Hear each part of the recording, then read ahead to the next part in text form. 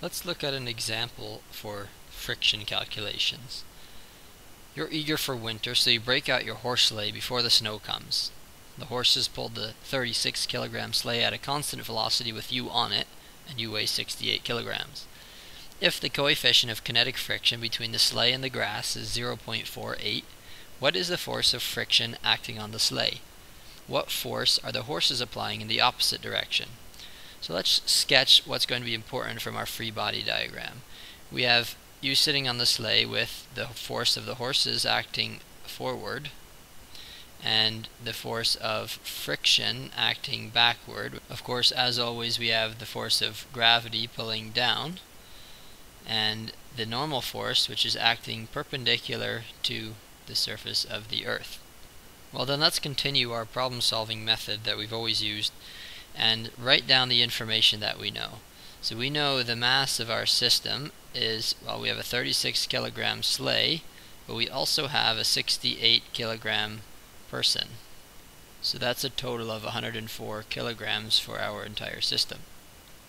The coefficient of kinetic friction we're given as 0.48. Recall, I said in one of the previous videos that coefficients of friction have no units, it's just a number. And we're asked to figure out what is the force of friction acting on the sleigh and what force are the horses pulling in the opposite direction. Well, let's start with tackling the force of friction using our force of friction formula. So we know the force of friction is equal to the coefficient of friction, which in this case is kinetic, times the normal force.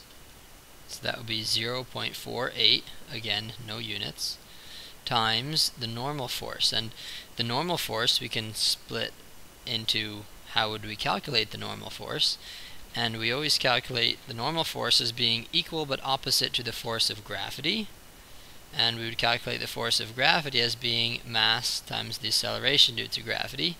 And we're going to make sure that this is opposite in direction to gravity, so in the positive direction then. So to clarify, this would be 0.48 as our coefficient of kinetic friction. The mass of the person in the sleigh is 104 kilograms, and the force due to gravity is 9.81 meters per second squared. We know that this kilograms times meters per second squared, this is going to be a number in newtons, and that is the correct unit for force. So that's our normal force. We're going to multiply that by our coefficient of kinetic friction. So let's just multiply these all together. We've got 0.48 times 104 times 9.81 should give us 489.7152.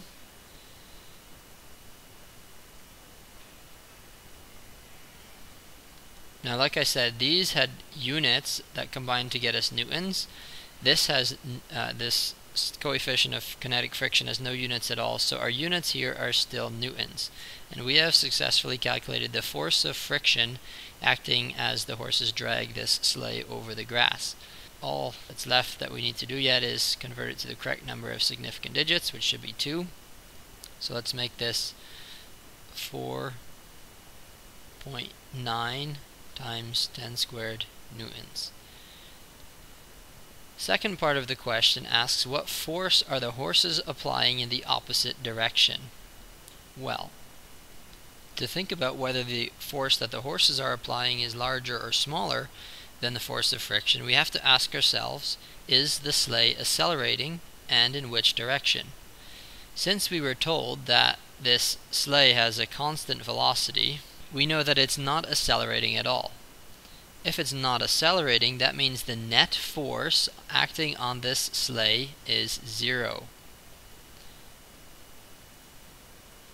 Now, don't get this confused with the fact that it is moving, because it's not accelerating. So, in other words, the force that the horses are applying has to exactly cancel out the force that friction is applying.